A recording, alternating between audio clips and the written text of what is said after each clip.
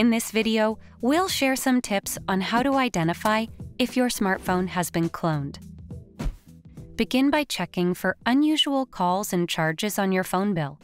Your phone bill provides comprehensive information about all the phone numbers you've called or received calls from.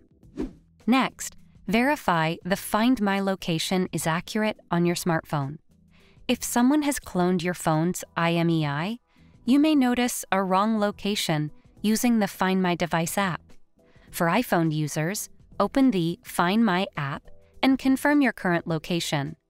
Android users can check the Find My device website using their preferred Chrome browser. We've included the link in the description box below. Finally, if you're experiencing a complete lack of texts or calls and find the issue difficult to resolve, reaching out to an expert may be necessary. In such situations, contacting your service provider promptly is advisable for your safety. Hopefully, these tips will aid you in determining if your smartphone has been cloned.